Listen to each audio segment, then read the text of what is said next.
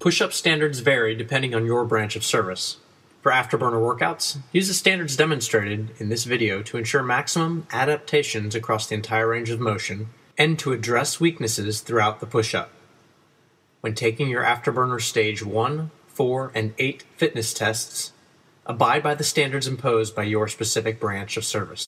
To set up your push-up, place your hands so the thumbs align under your shoulders. Rotate your hands slightly outward, positioning your elbows approximately 30 to 45 degrees aft when you descend in your push-up. The top position of the push-up is called the plank and will be used extensively in afterburner. This is also the commonly accepted rest position for most military fitness tests. In the plank, position your body so a single line approximately connects the back of your head, your shoulder blades, your hip, and your heels. We'll call this line the plank common line.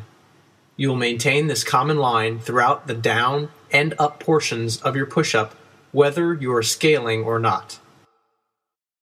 At the bottom of the push-up, maintain the common line as a point between your sternum and mid-chest contacts the ground. With an engaged core, your hips will remain slightly off the ground at the bottom of the push-up. If you cannot perform a full range of motion push-up, Afterburner uses two scaling options. First, you can descend in the plank position to the bottom. At the bottom, lower the knees to the ground and shift your weight slightly forward just above your kneecaps. Ensure the plank common line is set and execute the push-up. Maintain the common line throughout the scaled push-up. Reset the plank position at the top and then descend for another push-up.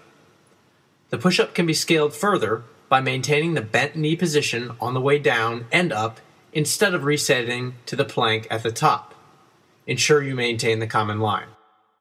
Outside of not achieving the required range of motion, the most common error in the push-up is loss of the plank common line by either raising or sagging the hips. This can occur during a scaled push-up too.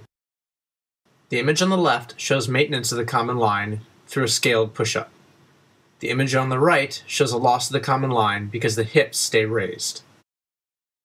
As with push-ups, baseline sit-up standards vary depending on your branch of service, including a range of positions at which the elbows can contact the legs at the top of the sit-up. For afterburner workouts, set up with knees bent to create an approximate 90-degree angle.